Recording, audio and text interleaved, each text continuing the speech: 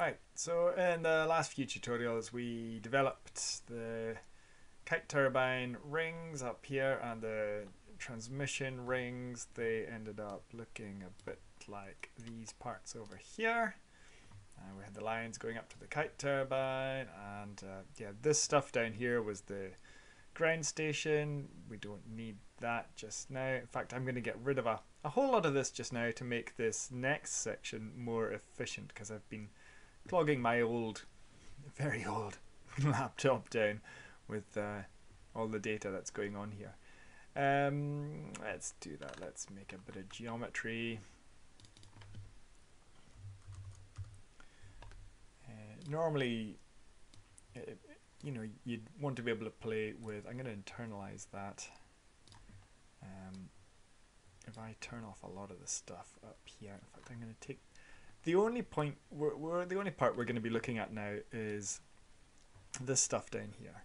So what this is analysis of the rings and the areas that they're casting. So the if we look at the wind is going this direction, okay, coming from left to right, from above or from the front view here.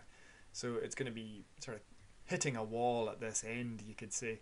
And the way I did the analysis was drop down 3 points from this line onto the YZ plane. So that's if you imagine that's moving in this direction, that plane, anything in that line. So I had three points defining the YZ plane there, and we in this view we sort of cast these shapes onto it'll be exactly the same as the shapes that we're seeing here.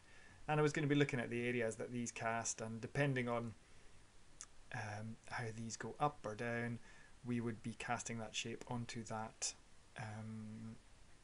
onto the front there. From this view we'll be casting that shape onto the plane that's behind these shapes. So yeah, here we are looking at the YZ view from this right hand side view.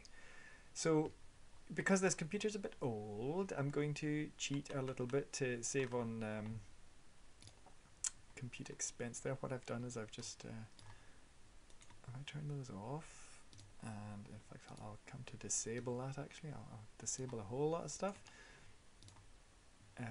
I've still got the shapes. Here they are here. That's good. I can turn off the we don't need these guides up there anymore. I'll get rid of that preview. Yes, later on, when it comes to analyzing the changing in the variables and stuff, yeah, we want to turn all this section, everything else back on, but I think I'm only going to be concerned with the analysis bits just now. I'm going to turn these are the points that I use to make the planes. They come off of the back line, and these points, if I preview them here, are points on there. I might bake these points just now. This is maybe the way to do it. Or I'll write some in a wee second. Hold on. What I'll do is I'll get some points. I'll Control C, P, E. I'll take these values and internalize them. Internalize, and internalize. Right, I'll take these down here. There, they go into this. This was coming from where they were earlier. You can see that, and I'll pull those in a wee second. What I'll do before this, though, the only two inputs to this are the wing geometries and those 3 points.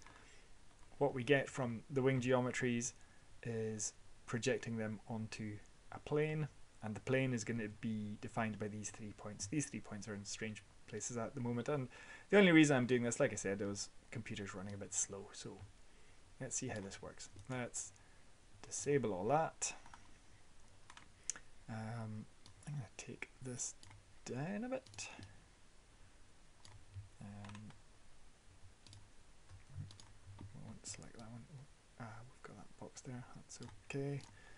Pull that box back where it was. That back where it was. It must be roughly there. Oh, and that point. Okay. Right. Right, and everything above, I was going to disable all that as well. So at the moment, we don't need any of that stuff up there. It's all gone a bit orange and dead there, hasn't it? Right, so let's see, what do we need? Oh, this, we need to re-enable that one. Yep, that's still there. We're going to pull that geometry into here, and we're going to pull these. I'll shift and click to that. You see the little arrow has got... Oh, come on. Yeah, we want... Oh, it seems to have gone a bit wonky again. Hopefully the recording's still working. But, must be something to do with my logic here. Let's have a look at that. Is this going to resolve? Well, I'll pause while we wait. Well, I think my computer's finally woken up again. I've moved these points so that they're a wee bit more in line. Seems to be another one there. I don't know what that's about. Yeah, don't know what the missing one there is. Can't see that referenced anywhere. Okay, a bit odd. I'll not worry just now. And those, we've made some planes. And let's have a look at our panel. Where have I done that bit? We have plane 1, 2, 3. Yeah, and these are geometries. 1, 2, 3. Okay, so there's 5 geometries. That's the 5 blades. Closed reps, a boundary representation. And those boundary representations, for each one of those, we're casting it onto a plane. That's got the origin and the Z direction. And so the geometries, each one of those 5, go onto a plane.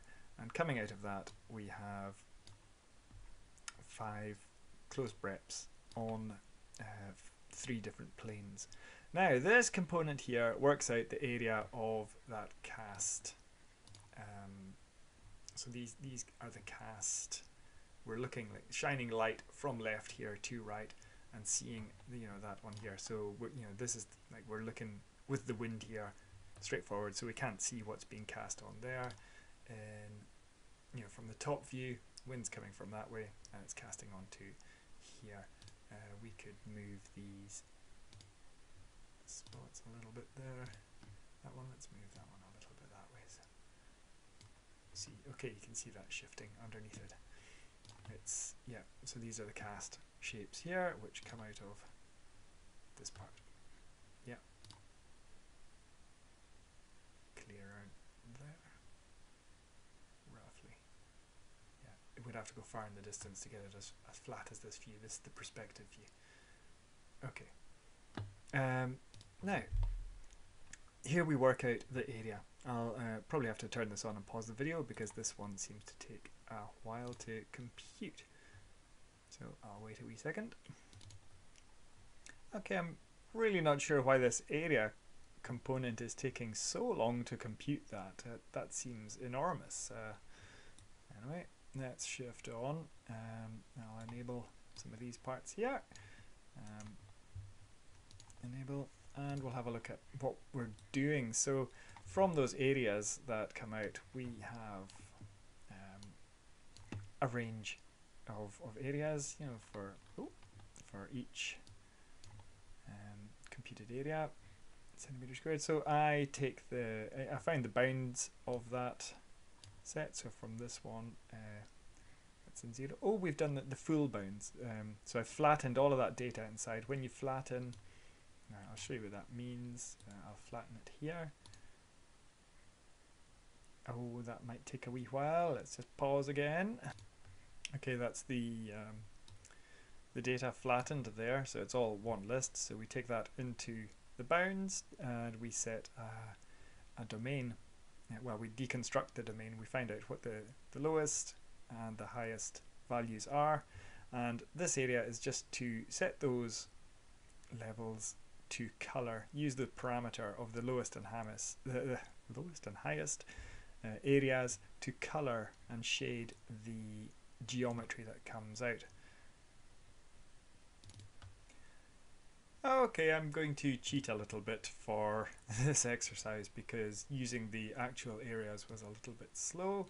Um, this component here, brep edges, has taken what was cast onto the area, and it divides that up into its naked edges, interior edges, and non-manifold edges. Basically, the the lines that make up the boundary representation.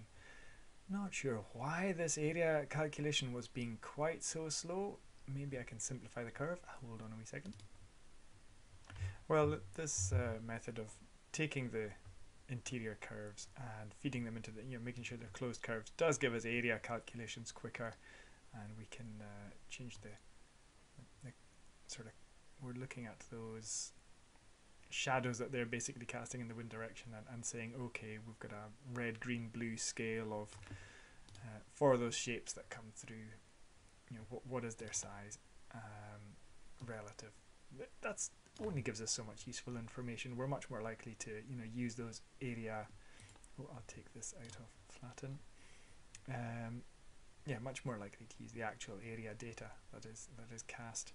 I think it may be the centroid, working out that centroid, which is slowing it down. But to go back to being curve data, I'm going to put the geometry back in and suffer the slow. Wow, that was painfully slow. Right, I'll get rid of these this approximation curve. Whereas it did speed up that calculation, it may not be so useful. The rest of this here, what I was doing was making a curve here, and that curve, as well as this curve, they depicted the outside and inside of that sort of swept area. They're a bit of a simplified view, to be honest. They just take a degree 3 periodic to close the curve. There, a degree 3 curve edge. Not style spacing. Yeah, so I'm interpolating the endpoints of the edges, the inside edges that I'd been using earlier on to calculate the boundary shapes of that. Now, between those, what I do is I create a surface, a ruled surface between those two shapes. Because they're on a plane, a ruled surface should be fine. You can see the area of that one, red, small, these green, medium, blue, fairly large, in this analysis of those shapes here. Oh, that's disabled, that's why it's not turning on. Sorry about that, we're waiting about for nothing. Enabled. There we go. Right. Okay, so we can see that's the cast swept area, and you can see here how these swept areas are overlapping. So we're wanting to calculate that now. So what have I done here? So the way I went about this was really rather simple. Once we'd got these curved shapes, I chose the first one.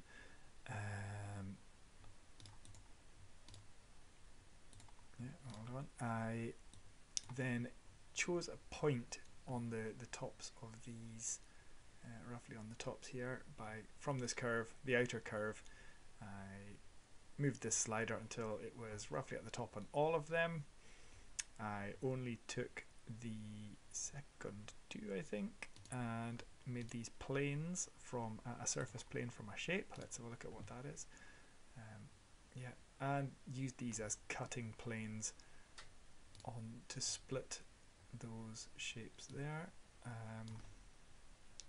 To split these surfaces, the second two of these. So the first one went up here, the second two came down here. So from back here you can see when this list was split, those surfaces, we had one untrimmed surface, two untrimmed surfaces, and those untrimmed surfaces, we found the spot on them to make a plane. We split the upper ones into two trimmed surfaces. Here we're splitting the list, there's only going to be one trimmed surface per list. Come out here, we'll flatten all that down. There'll be one untrimmed, that'll be the front one, and two trimmed surfaces, so the areas presented effective frontal swept area, that's basically the whole of the lower one, and I'm saying this second one is cut off from that line. Anything above that line is useless, and I'm saying sorry, anything below that line isn't seeing wind, anything above is. So that's a bit of a cheat. I could have probably I could have found a way of the intersect of these curves, or the intersect of those surfaces. You've seen how slow I am with dealing with areas here though, so yeah, there's probably a better way to do this.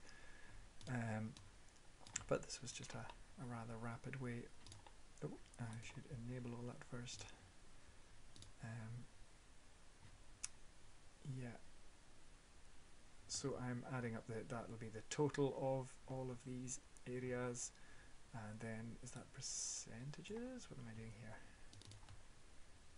Yeah, this is for the overall. This is them all added together, and this is just taking it into meters squared, and so we have, and this is rounding the decimal down. Okay, yeah, meters squared. It's concatenating the text.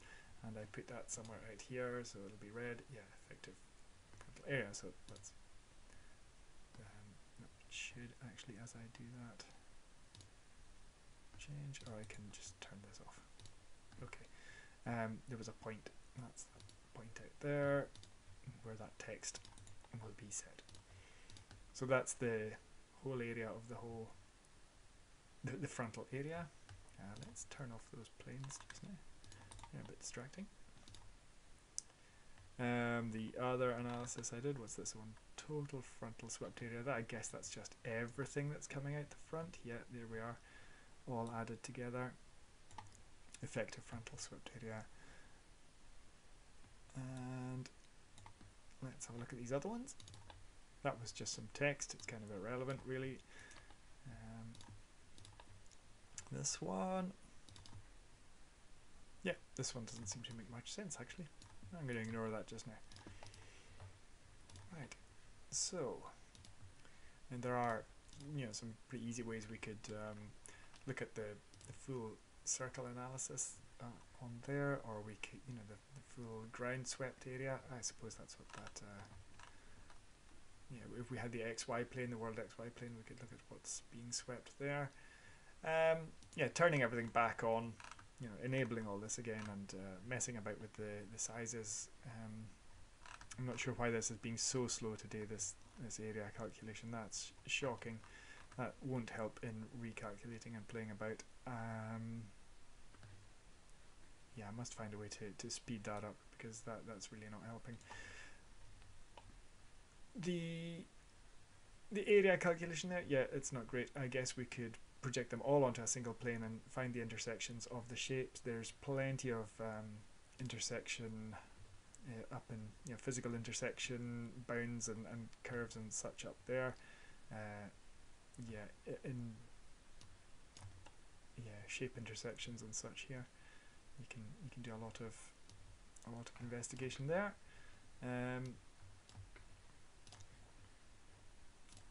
Otherwise, I hope that's been a helpful guide to what the structure of this document was, and roughly how it's been gone about and how it's worked.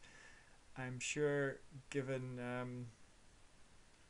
other studies, so yeah, there's inspiration for you within Grasshopper. The tool set is way broader than I've shown here. It's a very capable interface. There's so much can be done with the extensions and the plugins in Grasshopper. It's very capable, but it might be that any of your own investigations you work on in, say, MATLAB, Aerodyne, or otherwise. Yeah, hope that helps.